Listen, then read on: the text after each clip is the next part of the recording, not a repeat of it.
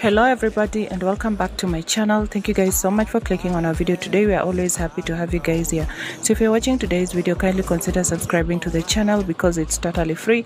Do not forget to like and share this video, and also leave me a comment in the comment section. Let me know which gown on this video is your favorite and why.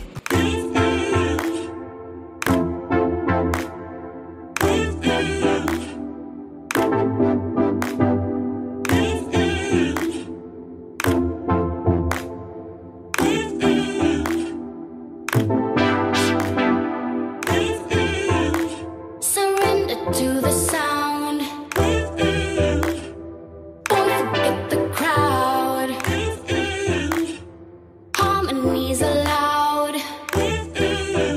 I want it, you want it. You were holding on, waiting for something that wasn't meant for you. Now that is gone. What you find is a brand new rhythm. So in today's video, let's talk about who actually pays for the bridesmaids' hair and makeup, and I'm gonna give you my opinion for this video and on our next video. And on today's video, I'm gonna talk about when the bride pays for the bridesmaids' hair and makeup. Let's get some sun, baby, it's time to go.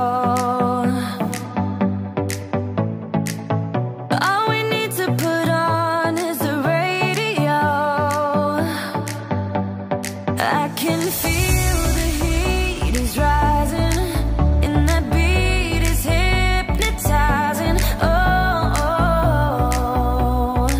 No. So if you want your party to get their hair and makeup done professionally, it's very thoughtful, and it's always a thoughtful gesture to treat your bridesmaids, because they'll probably have paid for dresses, their traveling, their lodging, and also their pre-wedding events, especially if you had that out of town bachelorette party. So it can be very burdensome, and also it's gonna add this extra cost. So especially if you don't bring it up until the last minute, the bride should cover the cost of her wedding party's hair and makeup, especially if she's requesting or encouraging them to have it done. So I also would say that most of bridesmaids fund their bridesmaids' hair and makeup for their crew.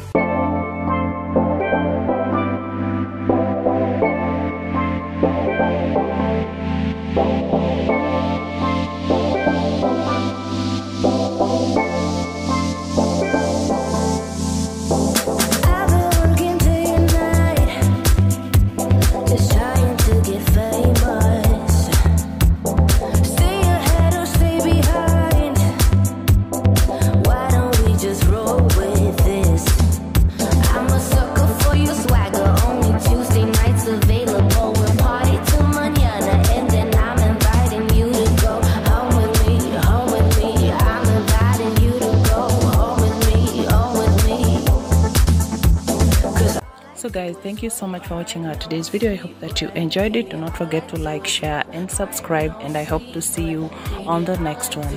For the first time in ages, I wake up and don't hate it. I guess I found some peace. Through the day to the evening, without shouting and screaming, something new to me. Alone without being lonely, getting back to the old me. It's kinda nice to feel free. I thought this was over, thought I could control it, but if I speak the truth, I ain't over you.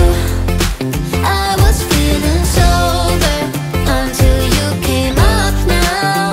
I don't know what to do, I ain't over you.